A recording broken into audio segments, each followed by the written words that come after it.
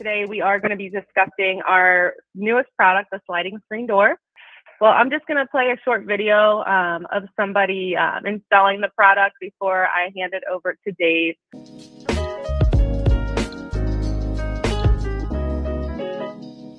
It's going like 1, 2, 3.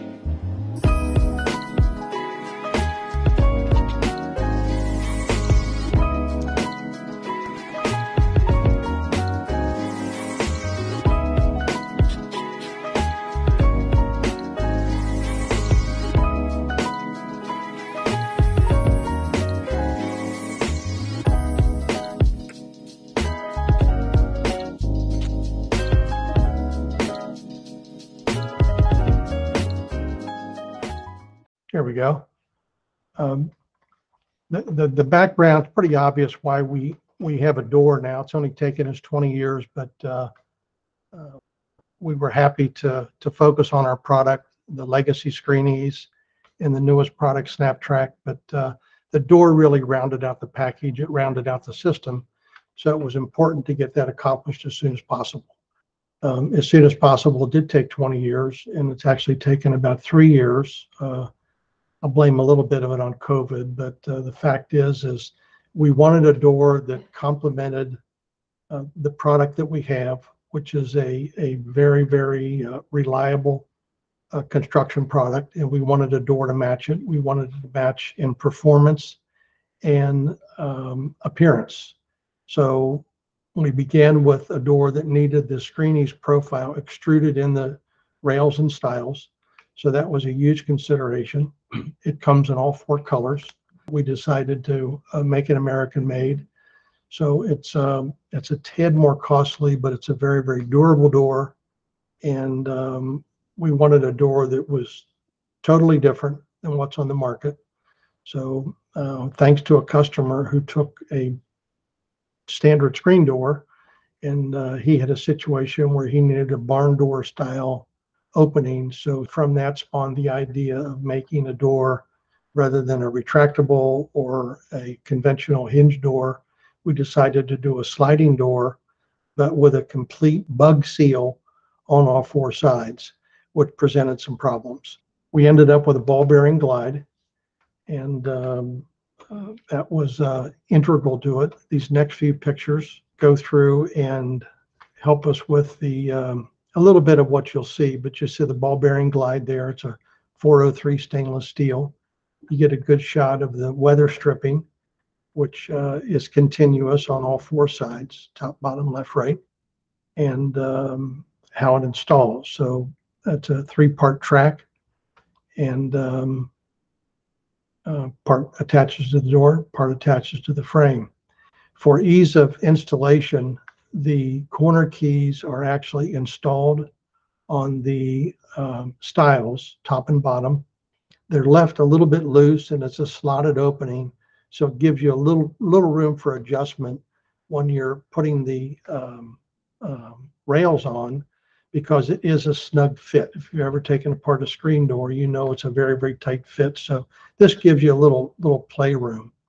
But your very first step after finding a good level work surface to work on is to install the weather strip that you see right here. So the weather strip goes in on all 4 sides, and then you'll start to marry the corner key that's in the stile to the rail. Everything is pre-drilled, so it's relatively simple. It should line up very nicely, as you see in the top right picture there. The next step is to put on the screen. And after your door is together, you cut your vinyl caps and install the screen. The door itself is 1 inch by 3.5. It's a little over 1 inch. It's about 1.1 inches by 3.5. So it's a good solid door. But the hinging mechanism, we'll call it, which is the glide, attaches to the face of the top rail. And as that is disassembled, that you'll see here in a little bit, that attaches to the door header, the structure. Then they're remarried together, and it just slides back and forth like a drawer glide. It's a very heavy-duty drawer glide is what it boils down to. Next, you see the beginning. If you open your box, you'd see the installation instructions, and we will suggest to you that you read through beginning to end. That's a very nice picnic table that served as this installation. It's a good solid flat work surface, and you want that when you're installing or when you're building the door. So we ran through that real quick, but you have a sheet here on the left that'll show you every component that's involved. So you basically have everything but your tools and labor in the carton, in the shipping carton. It's a nice double wall box. And obviously it's a KD door since we're talking about building it, but you should have everything in the box and read through things, and there's videos available. So familiarize yourself as much as possible, at least on your first go around. As we discussed earlier, your first step is to install the weather stripping. So we've done that. The next thing that you're really going to address is one of the items that you install is a little thing called a slip stick, which you see in step 4 here. And it's a little silicone button that we hold on. One of the corner key screws actually secures it to the door frame, but you want that on the leading edge of the door, and the door is going to glide left or right, whether it's on the inside or outside. So if it's going to glide to the right, then you would want this on the leading edge of the door, going away to your right. So in this particular case, where it's shown there is just about where it would be. This is a little tool that will be available soon, but it's a great tool for just cutting the vinyl. It gives a really accurate cut, and that's important when you're doing this. It's got a PVC cap. PVC grows and shrinks according to the weather. We give you dimensions to cut the length to, but take into consideration the temperature when you're cutting it. So if it's freezing cold outside, you know this is about as short as it's going to contract to. If it's really hot, it's probably as long as it's ever going to be. So kind of take that into consideration when you're installing the SCREENEZE. We're installing the screen fabric. It's different because it's in a horizontal position instead of vertical. So with this, you actually have to tug on the screen a little bit, but it's still do the top rail, do the bottom, and then do your sides, and you will have to stretch it a little bit. But same principle. If you don't get some ridges after you put on your second cap, you might want to pull it off at this point, tighten it up a little bit more, and reinstall that cap. Okay, so now we have a completely assembled door. We have the cap on, the slipstick screwed in, all the corner keys are nice and tight. Everything looks true. We've checked it diagonally. And your next step is there's 3 kind of categories. You're building the door, then you're attaching the door to your structure, then you're installing the remaining hardware to operate the door. I'm not going to go through every little nitty gritty here, but I will point out that in this step 9, you separate the glide base from the glide with just a little black clip you'll see when you extend it out. And then at that point, you're determining if you're going left or right on your door, inside or outside. The door header itself is completely pre-drilled. So if you're going to do a glide right, the holes are there for a glide right. If you're going to do a glide left, all the necessary holes are pre-drilled for a glide left. So you're installing the moving part to the door header, and the little flat base is what goes to the door jamb, and that's what you see in step 11.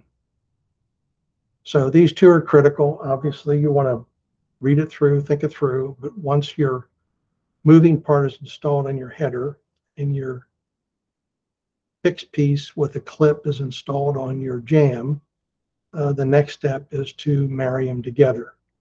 A little side note here, we talk about this step 11. What you want to do when you're installing this piece is take into consideration the slope of your floor. If your floor is a little bit out of level, you want to put this in on each leg, the 81.5 inches from the finished floor, not level, not 81.5 inches and then level. If it's out 1/4 of an inch, you want this to mirror that 1/4 of an inch difference. When the door goes, the door's put on there and it glides back and forth. You take advantage of that because you want the door to go to the low side, the slope, obviously, so it doesn't hit. If it has to go to the high side, you really want to use this to your advantage. So just keep that in mind when you're doing your first install.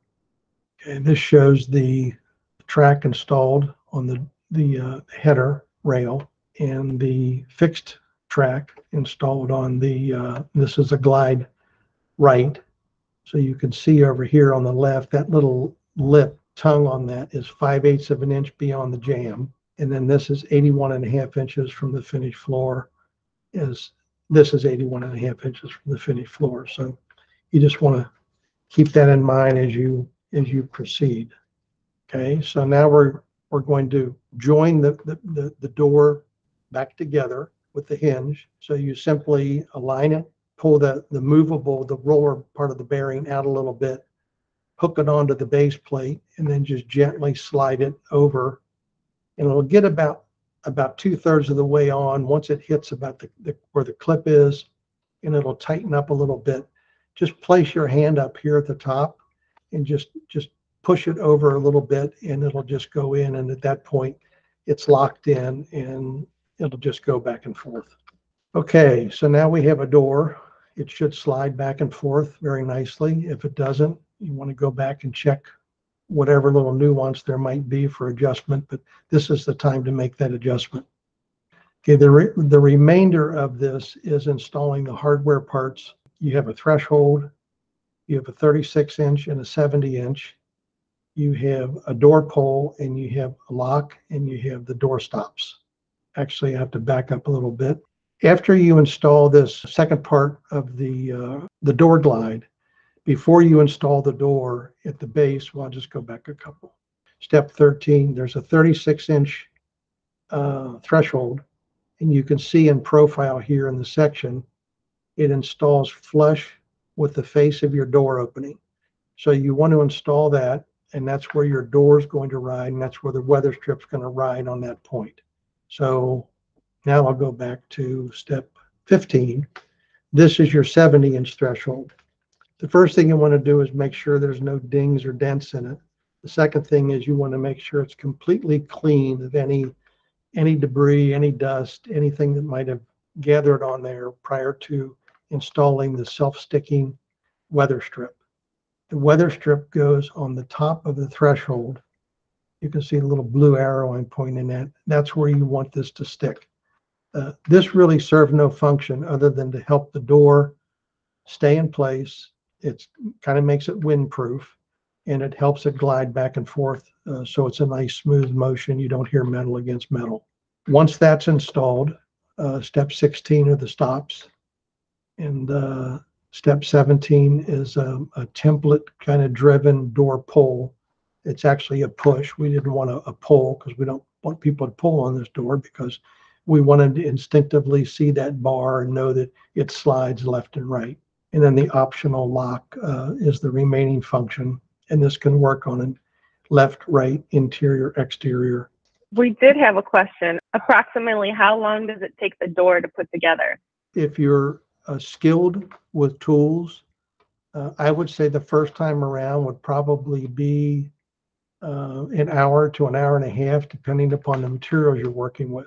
If you're going into concrete, it's going to take a little longer to drill into it. I would say on average, we had a couple of these installed by a local contractor in the testing area, and we built quite a few of them here in the shop. I would say it's probably about a 45-minute operation, start to finish. It really goes rather smoothly. The door itself, probably 30 minutes, including putting on the screen, and then the rest just kind of depends on what materials you might be dealing with. Like I said, if you're going into decking, it's going to go faster. If it's concrete, it's going to take you a little longer on the pilot holes. But I would say on average, if I was estimating it, I'd probably put in an hour and a half, and that allows for getting it out of the box, cleanup, adjustments. On the other end, if I'm looking at the bidding process, once a guy does 2 or 3 of them, I'd probably use 45 minutes. Here's just a couple of photographs. Upper right is the threshold with the weather strip attached. Here's Bill installing the threshold or the weather stripping. We'll photograph with the door bump comes with a little bump, and it's actually covers this end cap. We saw it early on. It would be a place where people might catch their toe or foot, and that would not feel good. So the end cap actually has a little bit of a bevel on it, so you'll slide over it. Some photographs illustrating a few odds and ends. Door pull going on. A picture of an interior and exterior. So with that, that pretty much concludes my part of this rodeo.